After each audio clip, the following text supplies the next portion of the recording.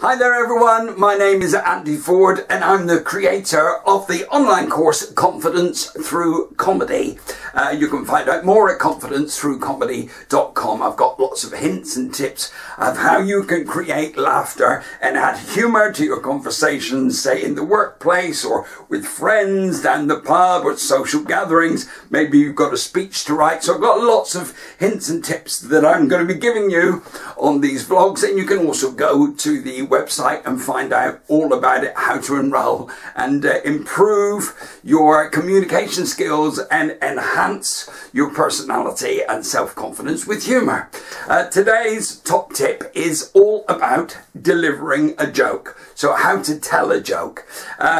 Here's me doing this joke on the stage. And he took me camping when I was a little boy.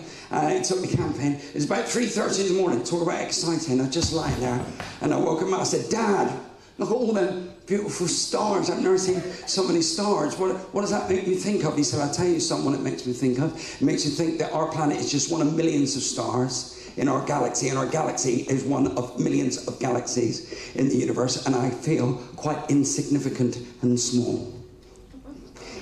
He said, "What's it make you think?" I said, "I think someone has nicked our tent."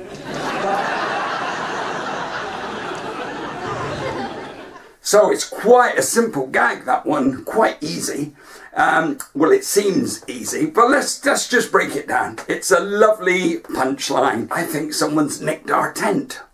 It's a funny gag. The reason it's funny is it comes as a surprise. The word tent is never used at the beginning of the joke. In the setup, the word tent isn't used. We've intimated that I'm at a camping site, so therefore I might possibly be in a tent, but I haven't underlined it.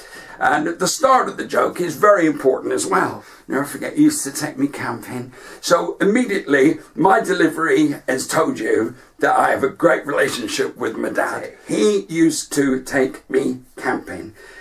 Those 6 words have just said, we'd probably get in the car and take all the equipment out. When we got there, there were lots of tents all over the place, people milling around, caravans.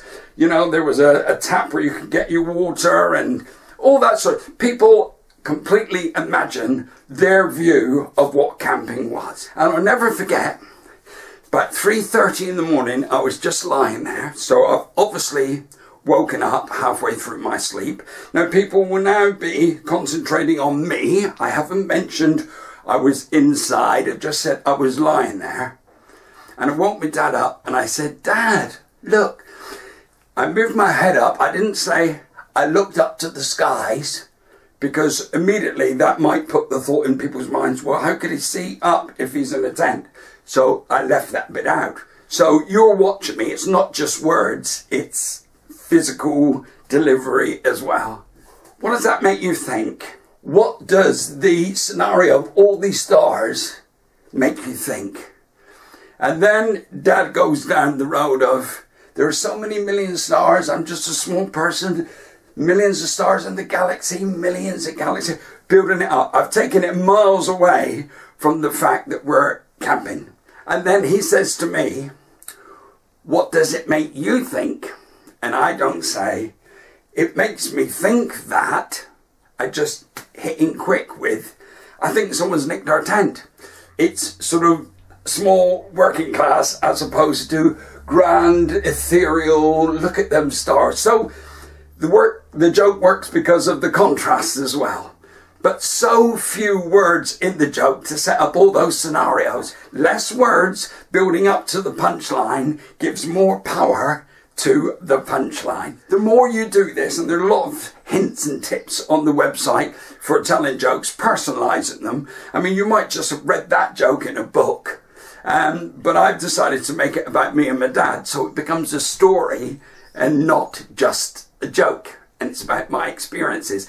And if you're telling a whole load of jokes like that, say it becomes routine, people are then engaged. They know there's going to be a laugh every so often, but they feel like they're getting a little bit of your life as well. So that's about it, really. There are lots of hints and tips for joke telling, joke writing, making yourself a more confident speaker. and it's on the website confidencethroughcomedy.com. Go and have a look, and I'll see you soon for some more hints and tips.